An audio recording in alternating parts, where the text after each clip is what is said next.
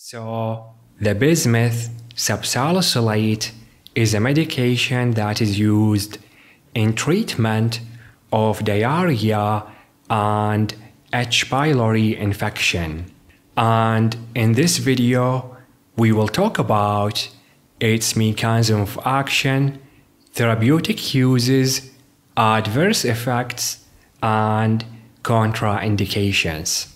So the Bismuth Subsalicylate is taken orally, and when it reaches the stomach after administration, it is hydrolyzed into bismuth and salicylic acid. So it is broken down in the stomach into bismuth and salicylic acid. Now the salicylic acid, which is also the salicylate, is completely absorbed into the blood, while the bismuth remains unabsorbed in the gastrointestinal tract. Now again, the salicylate part is absorbed fully, and it works to inhibit the cyclooxygenase enzyme, thus inhibiting the prostaglandin synthesis. Because remember, the cyclooxygenase enzyme works to produce the prostaglandin, and once the cyclooxygenase enzyme is inhibited, there is less prostaglandin synthesized, and the prostaglandin is helpful in inflammation and hypermotility of the gastrointestinal tract. And once there is less prostaglandin, this means there is inhibition of inflammation and hypermotility. So we have less inflammation and less hypermotility, and both of these characteristics are helpful in treatment of diarrhea. Now, since we explained the salicylate part, now let's go back and explain the bismuth part. Now, the bismuth is not absorbed into the blood. It stays in the gastrointestinal tract, as we mentioned, and in the gastrointestinal tract, the bismuth forms bismuth salts, and those contain a bactericidal and antimicrobial activity, and the bismuth salts prevent the bacteria from binding and growing on the lining of the stomach and the rest of the gastrointestinal tract. And by this mechanism, the bismuth helps in H. pylori and other gastrointestinal infection treatments. Now, the bismuth also works to inhibit the H. pylori enzyme activities, including the phospholipase, the protease, and the urease, which are secreted by the H. pylori, so the bismuth works to inhibit them. And this is helpful in H. pylori treatment too. Now again, the bismuth has an antimicrobial, bactericidal, and also it inhibits the protease, the urease, the phospholipase of the H. pylori. Now, since the bismuth prevents bacterial binding to the gastrointestinal lining, and we mentioned that this is helpful in treatment of H. pylori and other GI infections. Now, this is also lead to a lot of other benefits, and those include prevention of intestinal secretion, and this action is helpful in treatment of diarrhea, since one of the mechanisms of diarrhea is intestinal secretion, and since bismuth works to prevent that, it works to treat diarrhea.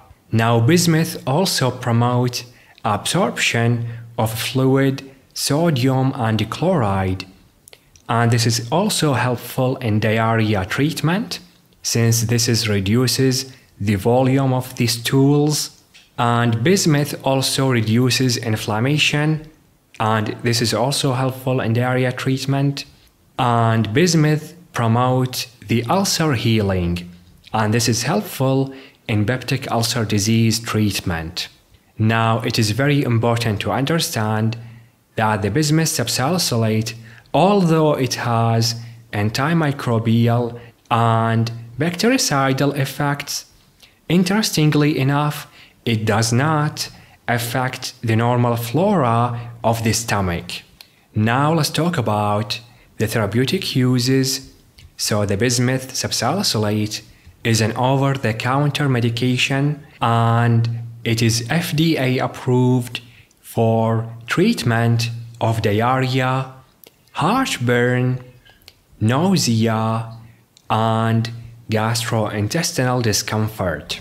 And Bismuth Subsalicylate is the preferred self-treatment for mild diarrhea, and it is preferred over antimicrobials.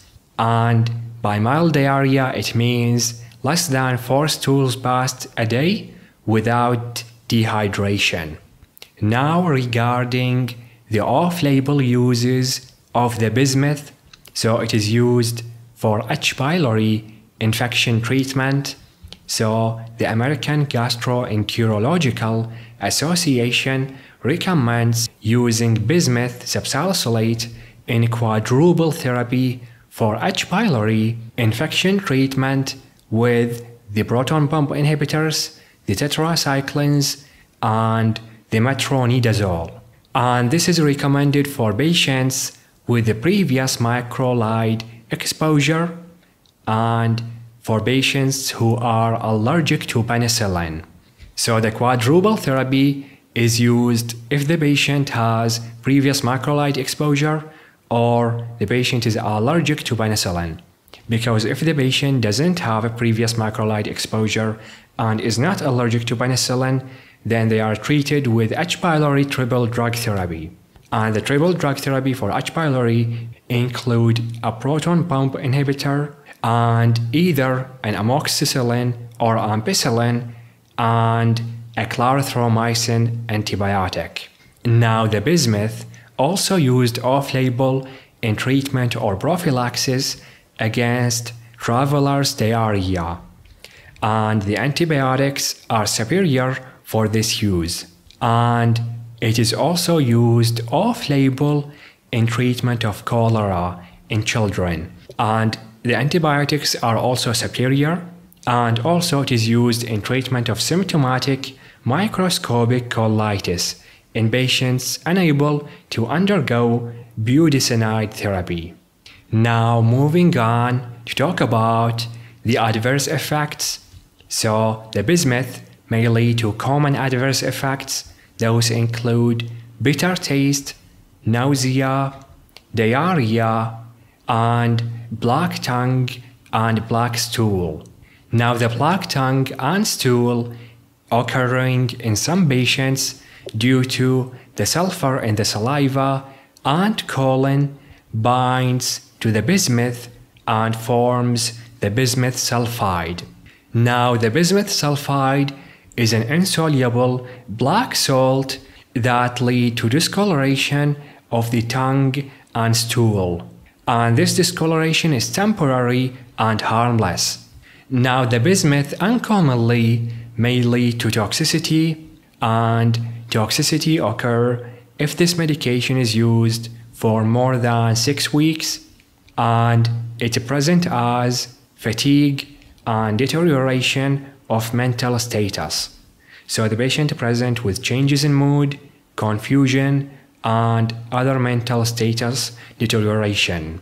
Now rarely, this medication might lead to fatal neurotoxicity, and other reported adverse effects include hearing loss, tinnitus, muscle spasm, anxiety, confusion, depression, headaches, and slurred speech. So the bismuth adverse effects include effects on the gastrointestinal tract and the central nervous system. Now finally, let's talk about the contraindications. So the Bismuth Subsalicylate is contraindicated in patients allergic to salicylates. For example, the patient allergic to aspirin. Now this medication is also contraindicated in children or adolescents present with flu-like symptoms because the salicylates in the bismuth may lead to Reye's syndrome in these patients. Now also this medication is contraindicated in patients with bleeding problems because the salicylate, like the aspirin, aggravate bleeding.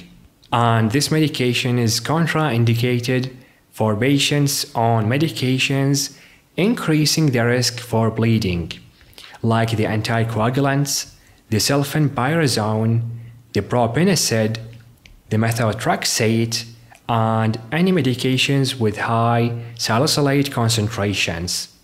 And with that, we reach the end of this video. Thank you guys for watching. Please give us a like, comment your ideas and questions, and subscribe.